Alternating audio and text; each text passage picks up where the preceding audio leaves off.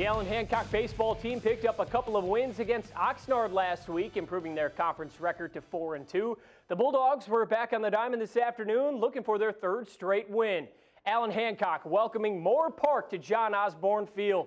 Already 2-1 Bulldogs in the second. Reed Odlin skies one down the left field line. It hangs up there a mile high. It falls in for a base hit. Travis Welker scores all the way from first. It's 3-1 Hancock. Now 4-1 in the fourth. Run around third for Welker, and he rips a shot to the left field corner. RBI double scores Joseph Boyven.